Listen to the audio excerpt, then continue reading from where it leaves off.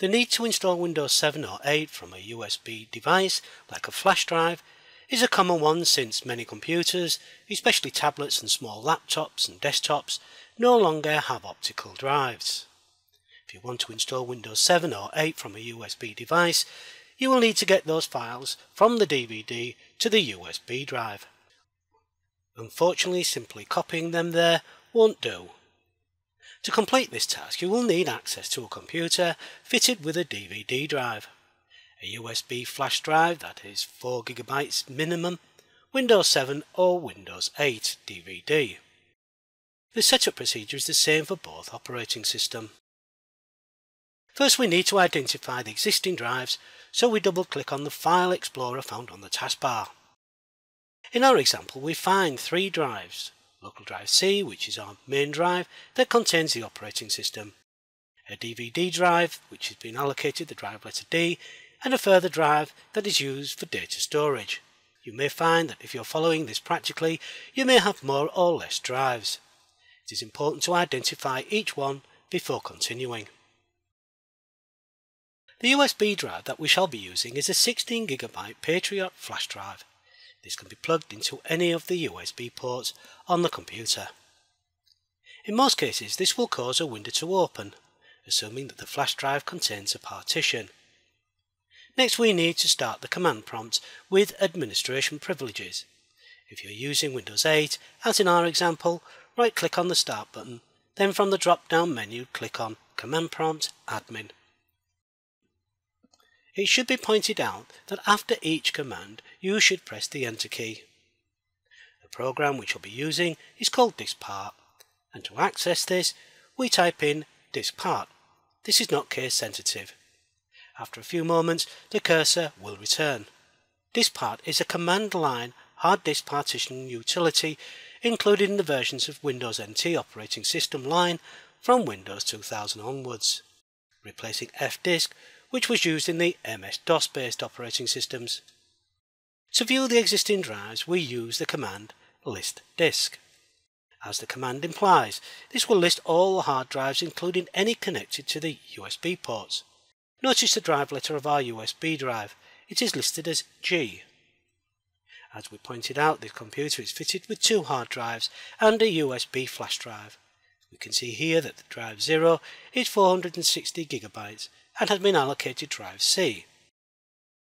The next drive, disk 1, is an additional drive that contains data only, and finally the flash drive is listed as disk 2 and is 14 GB in size.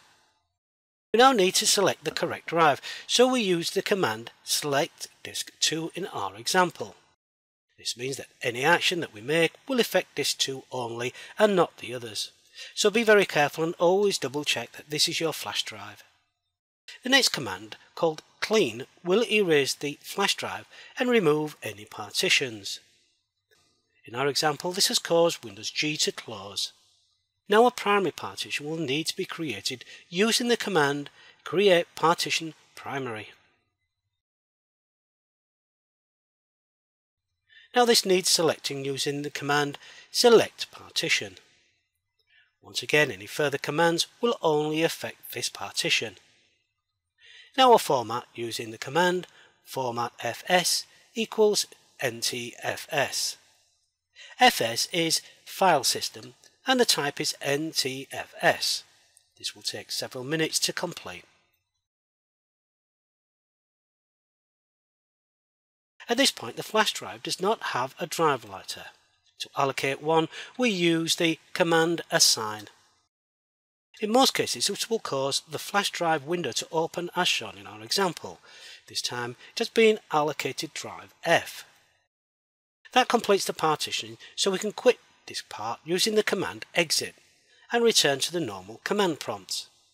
This final step is to make the flash drive bootable, and this is achieved by using a utility found on the Windows 7 or 8 DVD, so this needs inserting now. When prompted with tap to choose what happens with this disk, click on this message, then on Open Folder to view the files.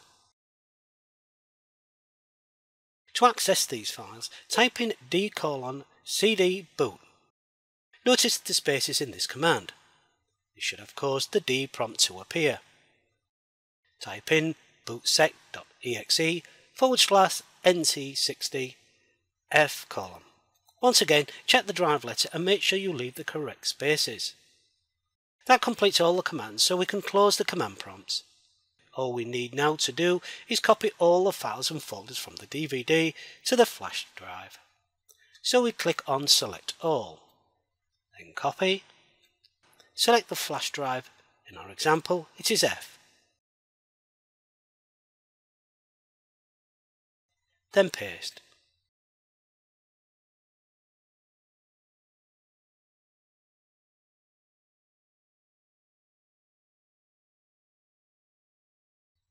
That completes the setting up of the flash drive. Now we need to eject the flash drive, so close all windows. Click on the selector found on the taskbar, then click on the USB icon.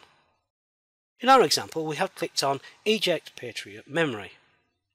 Once the message Save to Remove Hardware appears, remove the flash drive from the USB port. To install Windows on another computer, first switch it off, then insert the USB flash drive into any of its ports. Switch on and enter the BIOS. In our example, this was done using the F2 key, but this in most cases will be the Delete or Del key. Highlight the boot options, then press Enter. Select the first boot, then change this to USB. Save and exit, normally using the F10 key, and allow the computer to reboot. The installation is the same as you would follow using the DVD.